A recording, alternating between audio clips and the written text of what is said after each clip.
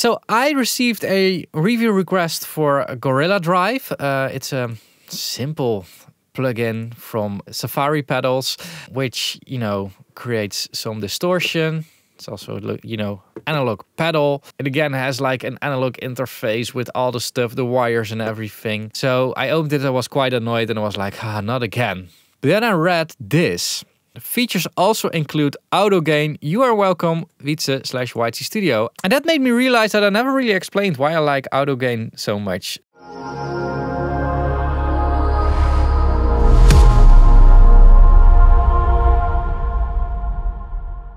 So here's the story. So I have the plugin here, and how a plugin like this works is by basically you're overdriving the plugin. So you're giving it more input volume. And if we do that like this, so now it's clean, kinda. We drive it up and we're getting more distortion. However, we're also getting way more output level. So we have to turn down the output, turn up the input, turn down the output, turn up the input. And we need to do that because of a few reasons. The first one is I was actually clipping my output.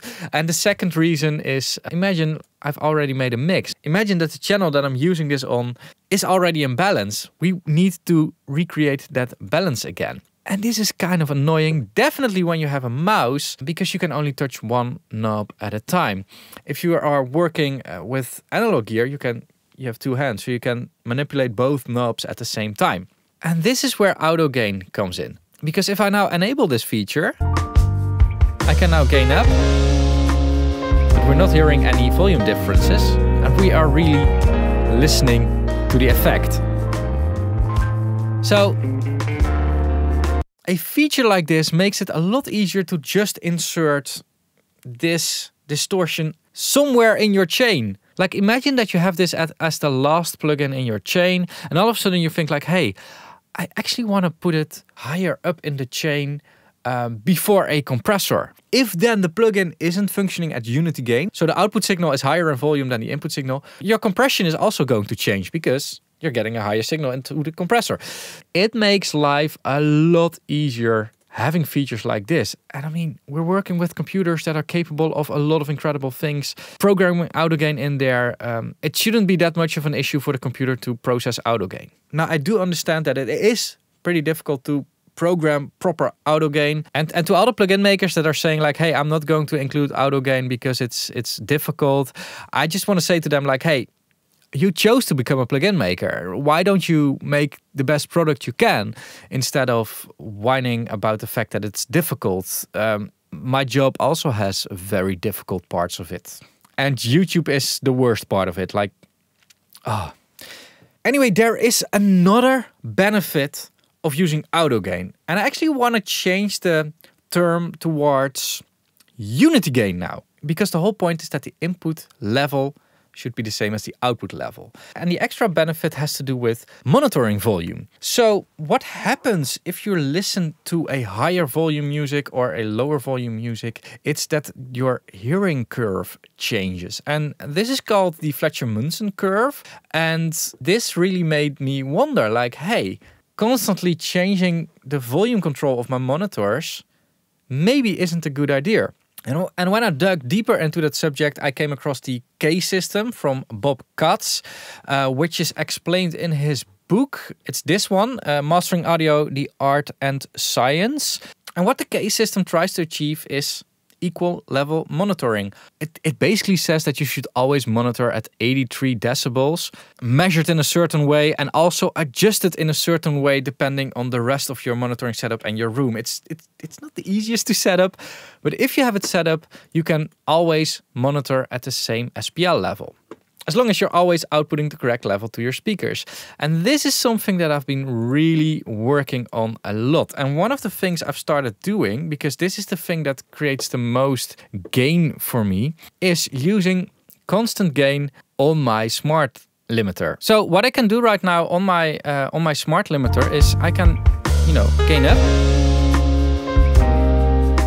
and do my limiting and not having to worry about having to pull down my volume and everything.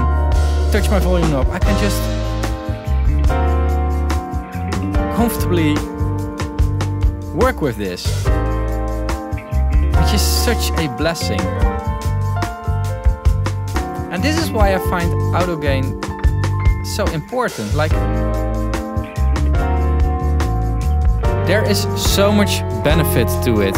I can now clearly hear what I'm doing without constantly being annoyed by the differences in volume level. The only annoyance that I have is that I sometimes forget to turn off the constant gain setting when I'm bouncing, which is, yeah, it's difficult to explain to clients. Anyway, and the thing for me is just like, there are a lot of new products being made, which most of the times are just a new jar of snake oil. And there's not a lot of effort being done in the audio community, audio development, towards making life a lot easier for the people that actually have to use the software. And when it comes to a subject like this, it's not very easy. It basically requires implementation across your full DAW. Like, it should be able to look ahead pretty far to calculate what the average loudness of your track is and adjust it from there. Because if you're doing compression on your monitoring to keep it all in the same level, you're not really hearing what you're doing, all that kind of stuff. So it's not a simple subject, and I'm actually within Reaper scripting a few things to make life easier, but this would be something for a future video when I've got that fully figured out. If you would like to see that, let me know that in the comments down below. And basically that's all that I wanted to share for today. If you want to check out the Safari Pedals plugin that I used in this video, I'll link to them down below. And for the quick disclosure, I'm not connected with them in any way. They did email me their plugin and I replied with, hey, I will see if I can feature it in a video or not. And if you appreciate that, make sure to use my affiliate links. And when you use it, a little bit of your purchase gets kicked back to me. Another way to support the independence of my channel is by becoming a channel member. You can do that down below. Unless you're on an iOS device, then you have to go to the YouTube website. And as a member, you get a lot of extras. I'll link an interesting playlist over here. Now, the last way to support me, and basically the whole YouTube platform, is by watching more videos. So link an interesting video over here. Thanks a lot for watching. Keep pushing, and bye-bye.